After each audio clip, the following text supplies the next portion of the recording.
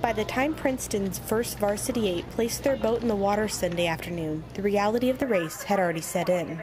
The team had a lot riding on the NCAA grand finale after two disappointing finishes in the second varsity 8 and varsity 4, both of which placed third in petite finals.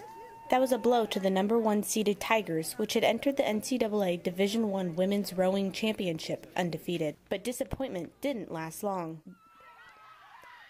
Princeton captured the coveted varsity 8 crown, which bumped the Tigers into a 4th place team finish. We had an undefeated season, we won the Eastern Sprints, and to stay number 1 is pretty darn tough. And we knew that the competition was outstanding. To see them cross the line first was a dream come true. Princeton's first varsity 8 was anchored by 4 seniors, which freshman Kelsey Rillick said was key to the team's success. Amazing. I mean, their work ethic this whole year has been phenomenal, and for the 4 of them in the boat, it's huge.